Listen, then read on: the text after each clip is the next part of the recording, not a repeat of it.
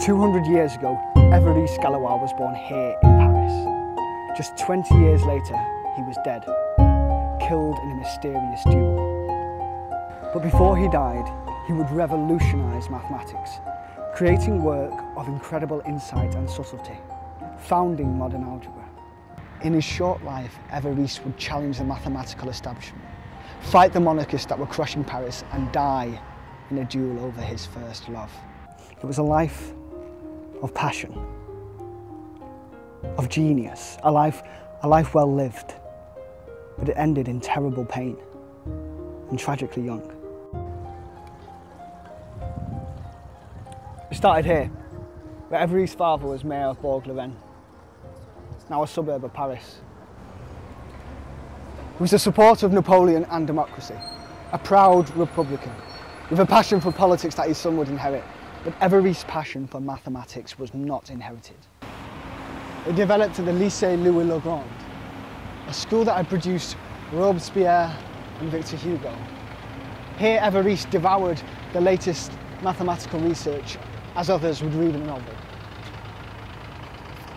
Soon he abandoned all his other studies in favour of maths, and by the age of 17 he had published his first academic paper on continued fractions. From there he turned his adventurous mind to the unsolvability of the quintic and whether we can determine if any given equation is solvable.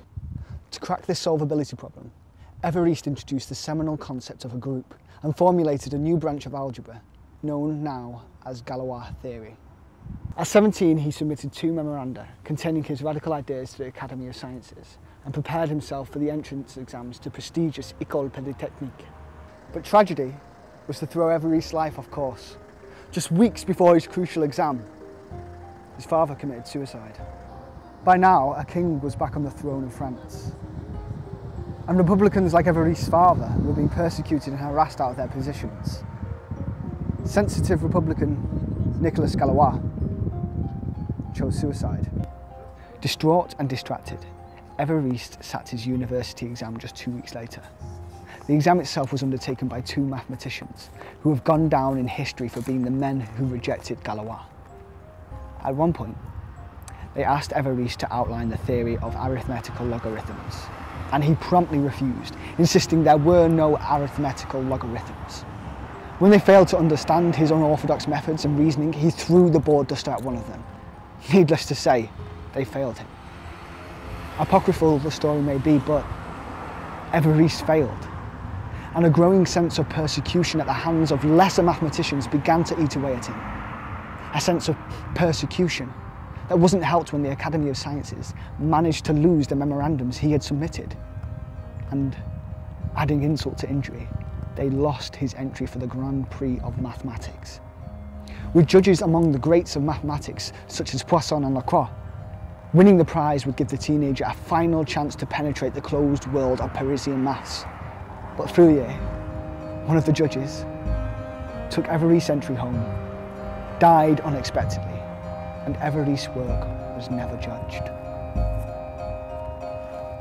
The paper he submitted on the condition that an equation be solvable by radicals has subsequently been described as one of the most inspiring masterworks in the history of mathematics. Today we may understand his maths and appreciate its subtleties, but in his own time Evariste struggled to have his ideas taken seriously and felt he was the victim of a conservative mathematical establishment. And it wasn't just in the field of mathematics that Evariste clashed with conservatives.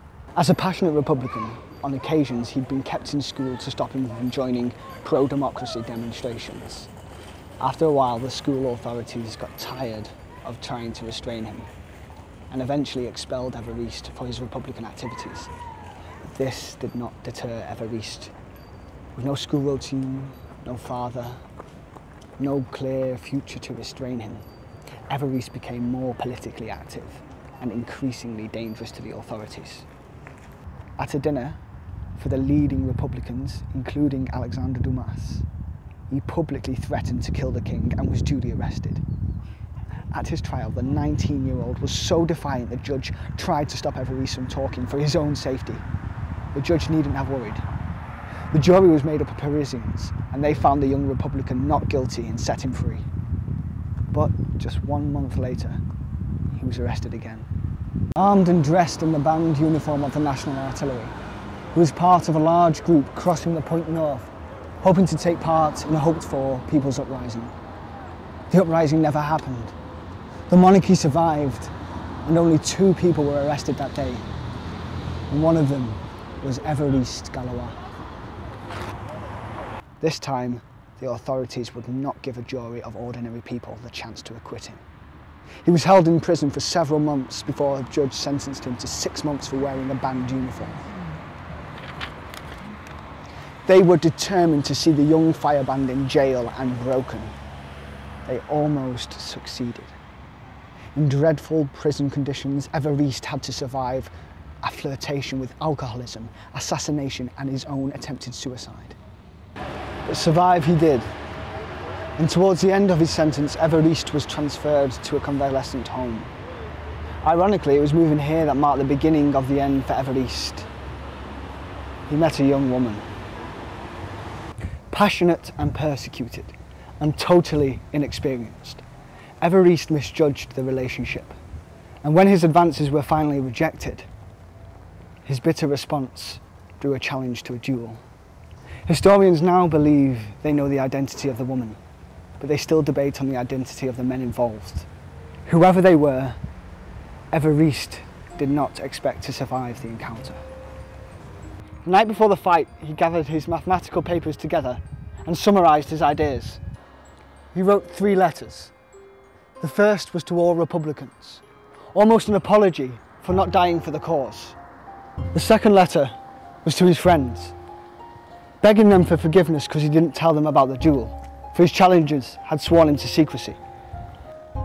The third was an incredible summary of his radical mathematics, containing earlier ideas, new ideas, and some ideas that today have still not been deciphered. And as dawn broke on May 30th, 1832, before leaving for the duel, Evariste scrawled his last words: "Je n'ai pas le temps." I have no time. He was right.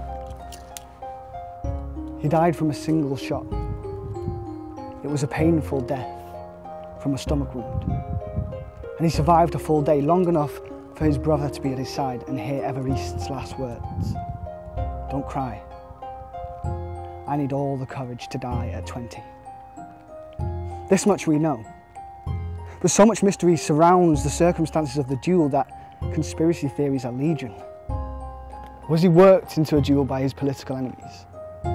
Enemies that were happy to see him almost destroyed in prison. Enemies that used his own passionate nature against him on his release.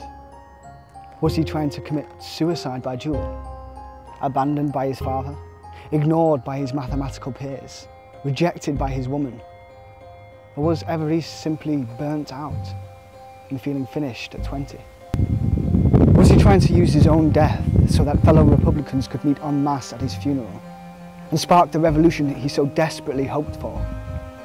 Thousands did attend and police did make arrests, but no revolution followed.